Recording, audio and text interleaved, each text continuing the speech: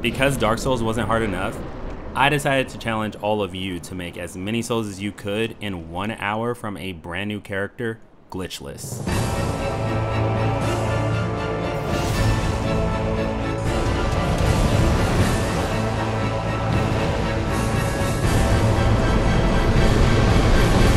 The rules of this challenge are simple.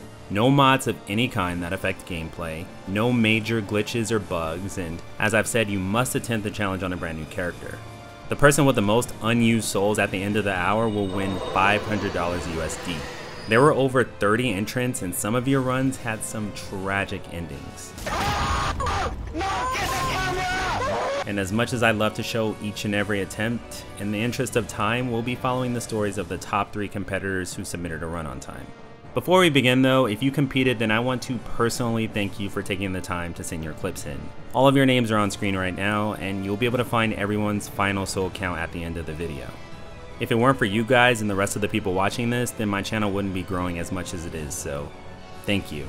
I also want to thank this video's sponsor, me. I'm not rich and $500 is kind of a lot of money, so if you want to support the channel so that I can do more challenges. Shut up, nerd. No one's going to subscribe. Dorkmoonblade starts off his run as an assassin, likely because they start with the spook spell, which is really useful for negating fall damage and sneaking around enemies. He's going to challenge Gundyr and his fight is going well so far. It seems his strategy is to constantly circle Gundyr while he two-hands his weapon. He does take a few hits, but the first boss goes down without much trouble, and as soon as he gets the fire link, he's going to buy some fire bombs, prism stones, and a large leather shield. Interesting selection. It looks like he's gonna no-scope a Titanite lizard on the opposite side of the wall. He gets a tree jump on his first try, which is very impressive, and trades the shield and stones away for some twinkling Titanite. Of course, he also picks up the Silver Serpent Ring, which is very much a necessity for this run, seeing as it increases all souls gained from defeated enemies by 10% rounded down. Fun fact, the +3 version of this ring yields a whopping 35% bonus. Once Dorkmoon gets to the high wall, he picks up a few fire bombs and heads down into this room to pick up the Undead Hunter Charm. I wonder what he's going to use that for. Jordian's run also starts off as an assassin, only he takes the black firebomb as his gift. His Gundyr fight is nothing short of flawless, not missing a single parry and killing him in about 35 seconds. Jordian has clearly spent a lot of time optimizing this fight, and time will tell if that extends to the rest of his run. Unfortunately, his tree jump is not as optimized and it takes him about 3 tries to get up. Once he finally does, he's going to trade a black firebomb for a Titanite chunk before grabbing the Silver Serpent Ring. If I had to guess, the dagger is going to come in handy for quick stepping through the cathedral and the swamp.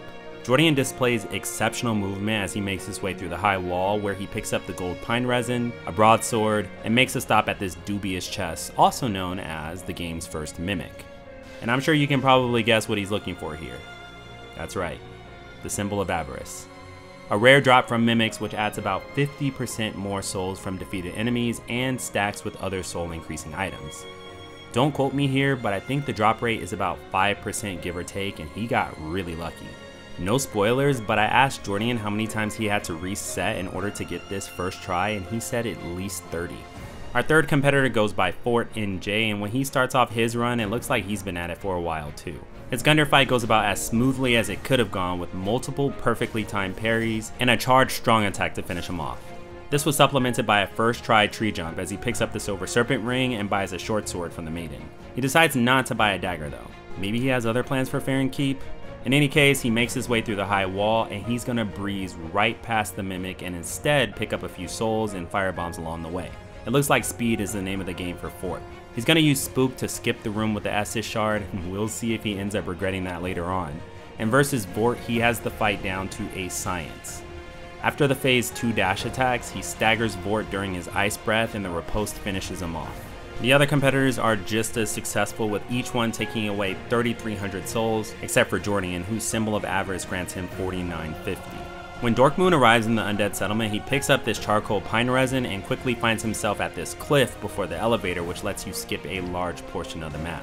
While he's trying to line up his jump, these thralls start destroying him, and you can tell that he was spooked. Jesus fucking Christ. Spook is going to help him survive both jumps, and after lighting the bonfire, he's actually going to turn around and start fighting the Outrider Knight. This is very risky at his current level. These guys are super fast. Luckily, he doesn't die, and he picks up the Erythil Straight Sword, which has got to be what he plans on using his Twinkling Titanite for. He's going to throw on the Ring of Sacrifice in case things go south with the watchdogs, and they almost do. Eventually though, both of them jump to their deaths, and Dork is able to pick up an Estus shard. He's going to sell a few souls back at Firelink and buy a torch from the Maiden to use in tandem with his straight sword. If you're unfamiliar with this strategy, this weapon is really good for low level runs given its high base damage, and most importantly its ability to inflict frostbite. Quite a few of the game's bosses are susceptible to frost, and normally there's a frost timer which has to count down before you can frostbite them again, but if he hits them with the torch, then the timer is reset. There is a catch though. If Dorkmoon's going to use the weapon effectively, then he has to invest some souls in its requirements. Heading into the Undead Settlement, Jordian's also going to grab the Charcoal Pine Resin, only his elevator jump goes a lot smoother. After giving Secret a small concussion, old friend, he grabs 2 Titanite Shards in the Road of Sacrifices, which will probably go toward reinforcing that broadsword he picked up earlier, and he gets a really lucky break on his way to Farron Keep when both Watchdogs score a hit on him. Fortunately, they both fall to their deaths too, and Jordian equips the Fallen Knight armor for some extra poison resist as he navigates the swamp. Here he's going to use some of his burial gifts on the slugs at the base of the ladder before heading up and grabbing the Dream Chaser's ashes, which unlock the ability to purchase Titanite Shards back at Firelink. This is going to open the door for him to reach +4 in his broadsword, which he plans on using in his next big fight, the Abyss Watchers. Jordian seems to have this fight pretty optimized too. He preemptively dodges a jumping attack from the main Watcher, which pretty much guarantees him a backstab. When 2 more Watchers join the fight, Jordian parries one and then backstabs the other while they're busy fighting each other. Somehow, Jordian makes the second phase look even easier than the first, essentially turning the fight into a backstab simulator. Once he's done, he equips the Symbol of Avarice and makes out like a bandit with 30,000 souls. That's a lot of souls. Hopefully he doesn't die or anything. Ford spares Secret the headache, and a well-timed roll gets him past the Outrider Knight with ease. He's gonna pick up the twin daggers that this half-naked woman is guarding and use those to quickstep through the swamp instead. He uses a few boss souls on the elevator up to the roof, and here he also picks up some Titanite Shards among other things before heading back to upgrade his weapon of choice, the regular short sword. This may come as a surprise, but this weapon is phenomenal for PvE. You can get it very early, the requirements are low, and so is its stamina cost, which I think is actually the lowest out of all the straight swords. The only downside is the range, but if you're staying right on top of the boss the entire time, then that isn't really much of an issue. Ford's gonna trade away some of the firebombs he picked up earlier for some Titanite Shards, and then he takes on the Abyss Watchers himself. This fight for him goes well too, but he does have a few close calls. He gets a sick parry on the main Watcher, and when he walks back to set up the next one, his timing's a little bit off, but he rolls just in time to avoid a follow-up. After finishing these guys off, he makes his way through the catacombs before diving into Smoldering Lake, and this area is rife with useful items like Titanite Shards, and perhaps most notably King Vendrick's Shield of Want. This shield is an item that also grants more souls per enemy fallen, and each contestant picks it up. Fort lets the Ballista, Dark Souls 3's largest enemy, take out the Sandworm, and he's rewarded with about 8,000 souls, a miracle, and a bone shard. Now he's going to return to Firelink and reinforce it to +7 before heading back to the catacombs to take on Wolnir. Wait, did he just die to Wolnir? Dorkmoon decides to take on the Crystal Sage first, and his strategy is working like a charm. Since the Crystal Sage is weak to frost, all it takes is 3 swings of his straight sword for the frost to build up, and he manages to reset it with his torch. He does get a little bit unlucky when the Sage teleports away rather quickly, but after about a minute and a half, the Crystal Sage goes down, and Dork makes a pit stop outside the cathedral to pick up the Paladin's ashes. This item is very important because it's going to allow him to buy something very special from the Maiden, Undead Hunter Charms. After a few upgrades, he is going to buy a few of these charms before heading over to the channel's mascot at the High Wall of Lothric. If you've never done this before, you can actually farm mimics by continuously throwing Undead Hunter Charms at them and then checking to see if they dropped anything. If it did, then the item should appear in its mouth. If nothing shows up, then you're unlucky. You can hit the mimic again to put it back to sleep and throw another charm at it to try again. After about 4 tries and even using some rustic coins, he doesn't get it. Dorkmoon's a good sport though. He shakes it off and heads over to Emma to do something incredibly ambitious, and that's take on the Dancer at close to base level. This should come as no surprise given her appearance, but the Dancer is actually immune to frost, which means that the frostbite status won't be too helpful here. Two-handing the sword though should give Dorkmoon enough damage output to take her on anyway. Meanwhile, Jordian also picks up the same items Fort did in the Smoldering Lake, and he's going to bump his broadsword up to +7. From here, he takes on the Crystal Sage, and this fight belongs in a textbook. A parry takes the Sage's HP down just enough so that he won't teleport, and a second one gives Jordan time to use a pine resin, which does significantly more damage. This allows him to effectively skip the entire second phase of the fight. From here, he also picks up the Paladin's ashes, but he's planning on using them for something else. During his trip through the graveyard, he throws on the Shield of Want for the souls bonus in case any of the enemies happen to die, which is smart because every soul matters. Once he's in the cathedral, he's going to run past the giant and pick up Lloyd's sword ring, which gives him a 10% attack bonus whenever he's at full HP. This should go a long way in helping him kill these bosses faster, and he's going to put it to use immediately by taking on the deacons. This is a pretty routine fight, and nothing noteworthy happens here until Jordan throws an alluring skull to distract the mob while the Archdeacon appears. He throws it a little bit too early, and the deacons come back to their senses and almost kill him.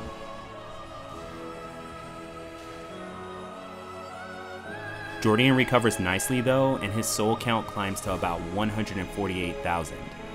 Remember the Paladin's ashes from earlier? Well, back in Firelink, he's going to give those to the Maiden so that he can buy the Lloyd Shield Ring, which will act as an insurance policy versus the next boss, the Dancer. After taking his revenge on Wolnir and resorting to BM, Fort decides to freestyle a bit and starts collecting items from all over Lordran, but specifically from mini-bosses near bonfires. This was an interesting take and very low risk considering how close they are to each bonfire. For instance, he kills Pontiff's beast in Irithyll, the stray demon on top of Farron Keep, and the Outrider Knight by the Road of Sacrifices. In total, his scavenger hunt only takes about 3 minutes, and once he's done collecting all of the low-hanging fruit, he decides to take his shot at beating the Dancer at base level. His fight is going well so far. His sword's range is, well, short, and it does cause him to miss a few combos here and there. A poorly timed roll sends Fort packing with about 20 minutes left in his run. His rematch with the Dancer is intense, and there are more than a few close calls. In the end though, he does come out on top and makes his way into Lothric Castle with about 228,000 souls.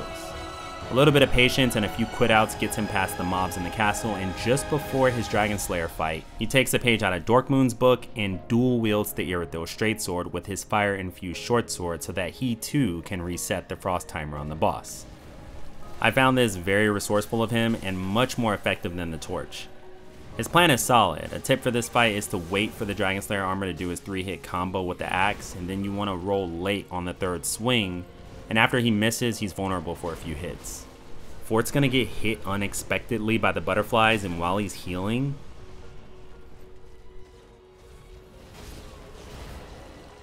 with only 10 minutes left, can he pick up his souls in time? Once Dorkmoon defeats the Dancer, he's going to enter Lothric Castle and lure this bloodthirsty Outrider Knight from the storage room so that he can pick up some more Twinkling Titanite. Now that his sword is +4, he's going to take on the Dragonslayer armor, and the Irithyll straight sword in this fight works wonders. Just look at that damage. 2 hits is all it takes to inflict frostbite on the Dragonslayer because of how low his frost resistance is, and Dorkmoon sends the boss into phase 2 with a torch of all things. When the Dragonslayer gets back up,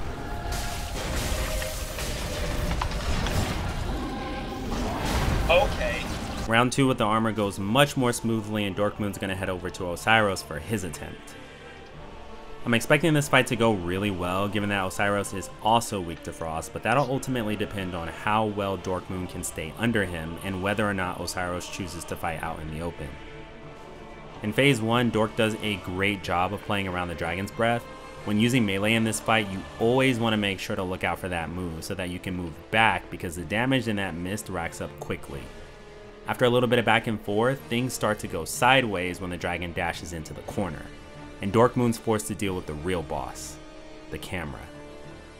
I muted the audio, but I could hear his frustration here, and it's completely understandable. This fight can be tough.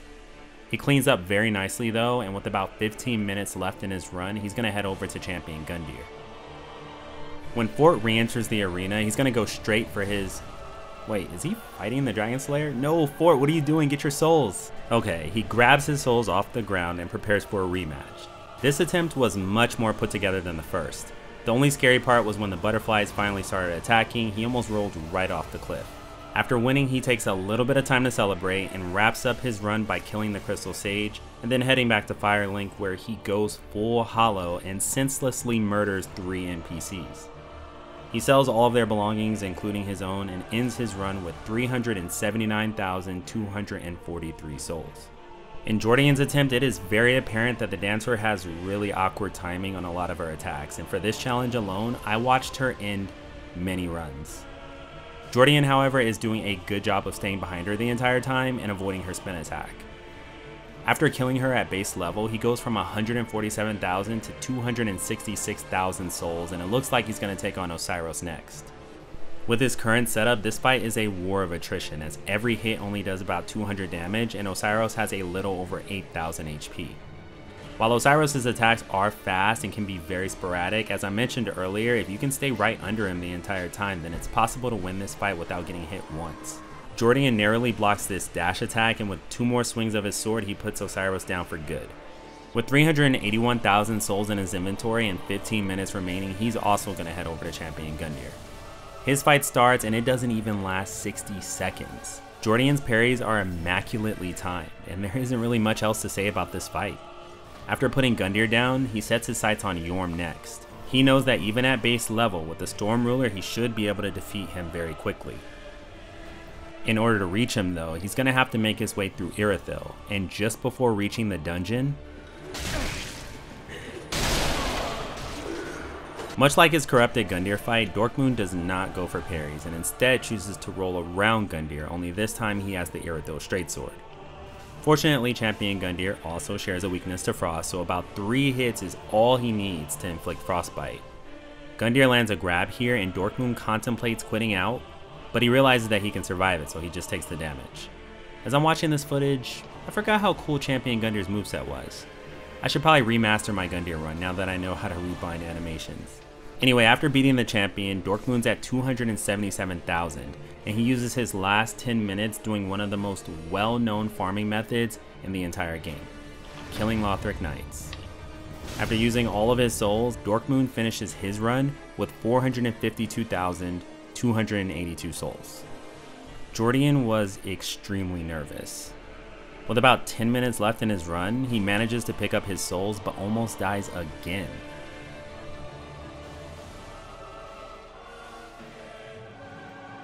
He doesn't let this stop him though.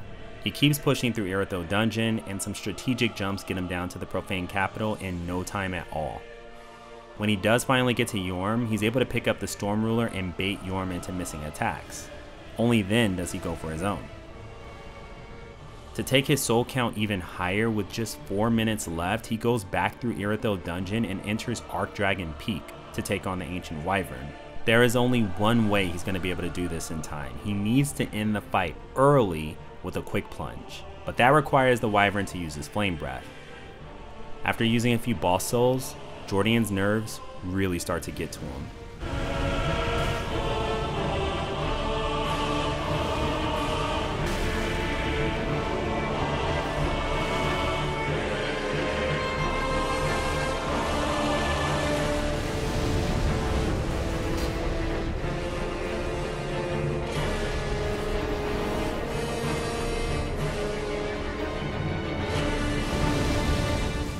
After missing 3 plunges, he finally gets the 4th with just seconds remaining on the clock. With his last bit of remaining time, he uses the rest of his boss souls, and Jordian ends his run with 795,438 unused souls. Amazing.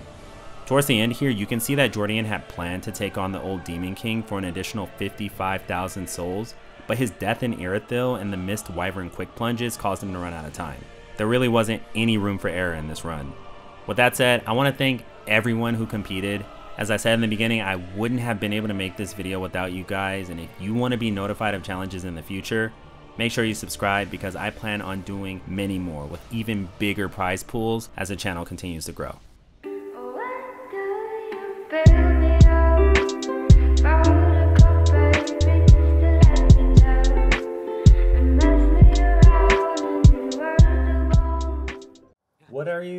What are you gonna do with the prize money? What are you gonna do with the 500? Since Christmas is getting close, I'll probably keep at least half of it for myself, so I can get some nicer presents to my family and close relatives.